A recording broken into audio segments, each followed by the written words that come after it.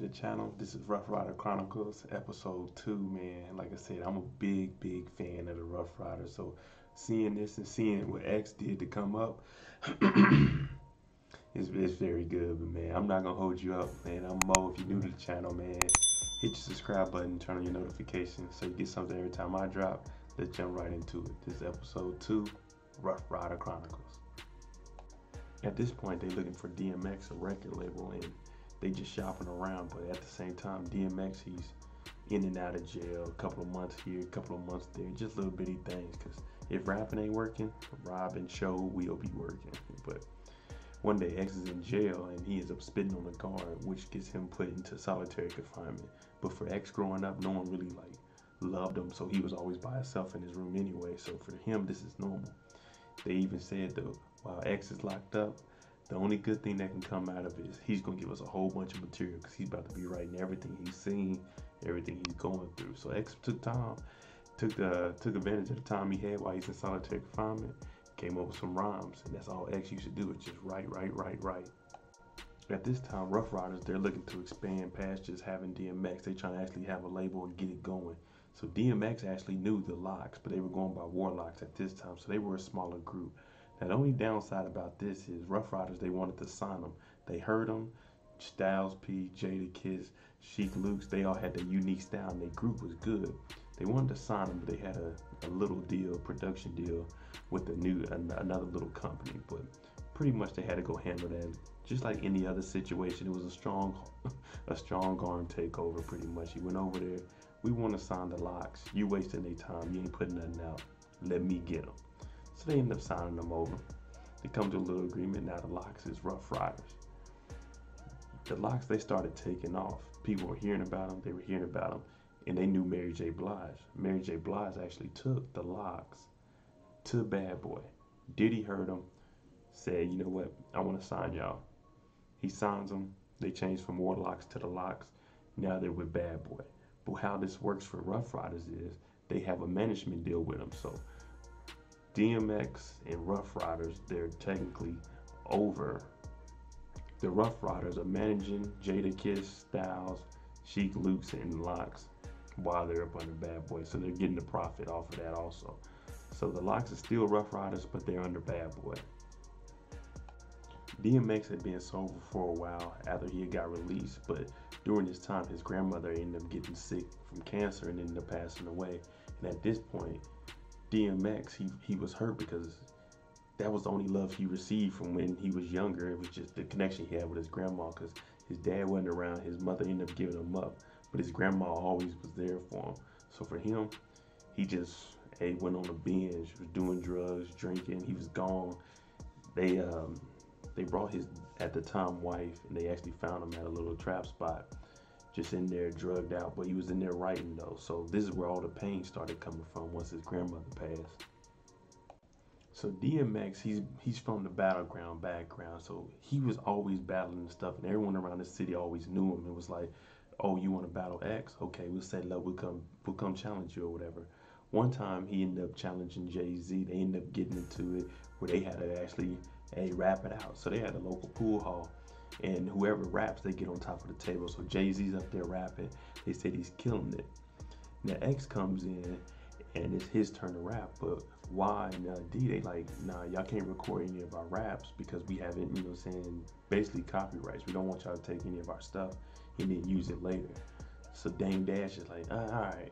But he said when DMX got up there, ooh, hey, they were going at it, but they said it was close. They didn't get to record DMX's his side, but they said it was super close. Even X was like, man, it was super close. So he didn't say he won, but he sure didn't say he lost either. At this point, DMX is looking around like, what's going on here? I brought the Locks. They're signed to Bad Boy.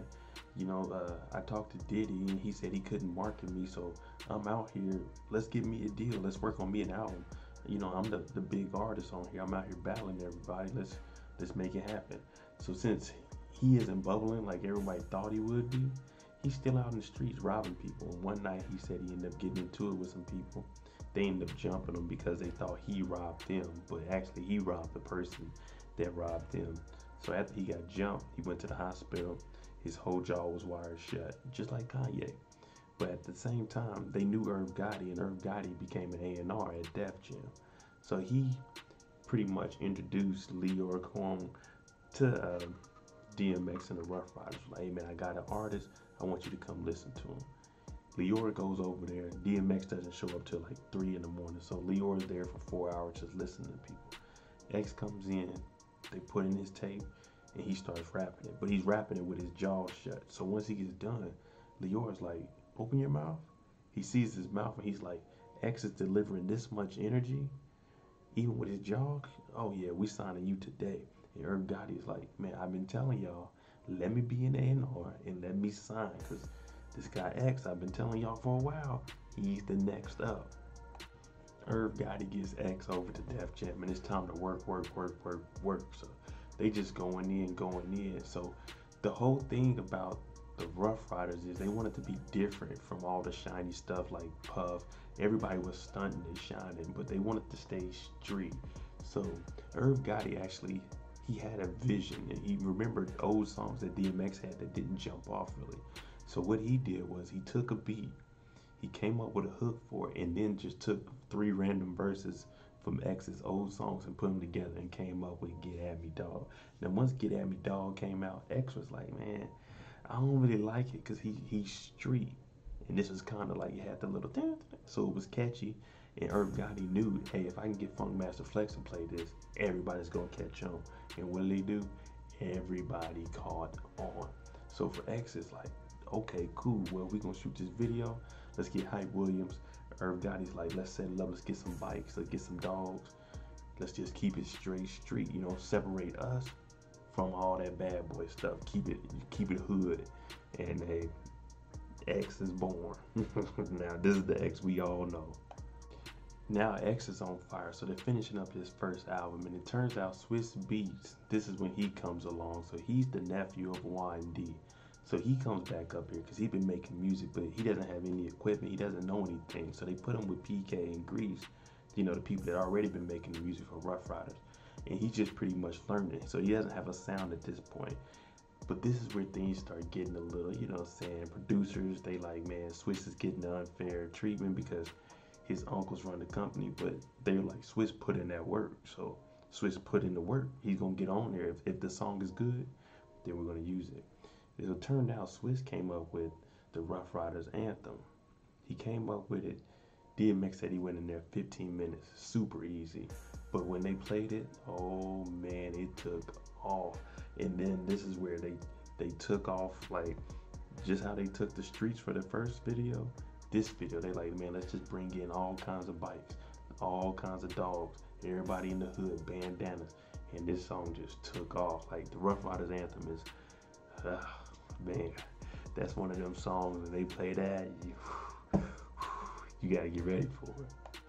Along with that, like I said, the producers, they started clashing since PK felt like I taught Swizz everything he knows, and now he's just taking off and he's getting more songs and everything than me, but he doesn't even have a sound. I taught him everything he knows for y'all to be like, hey man, you know what I'm saying, we're gonna fall back on y'all a little bit. So he just felt like it was a young dude that came up under him back door and they trying to eliminate him, but it wasn't really like that. Swizz was putting in work, and we all know Swizz's work is almost untouchable. So it's like, man, Swizz is just ahead of everybody. Hey, there we go. That's episode 2 of the Ruff Ryders Chronicles. Hey, before we go, which song was better for you, Ruff Ryders Anthem or Get At Me Dog? I know I'm a Ruff Ryders Anthem, but let me know down below. Hey, thanks for watching, man. We're going to be here for episode 3. So we got 3 episodes left, 3, 4, and 5. We're going to be here for all of them. We finish up next week. So, hey, if you like my content, hey, thanks for watching. Subscribe to the channel, like, comment, share. Hey, let's get it. We're going to be here for episode 3. Hey, thanks for watching. I'm out. Jimmy on the beat, boy.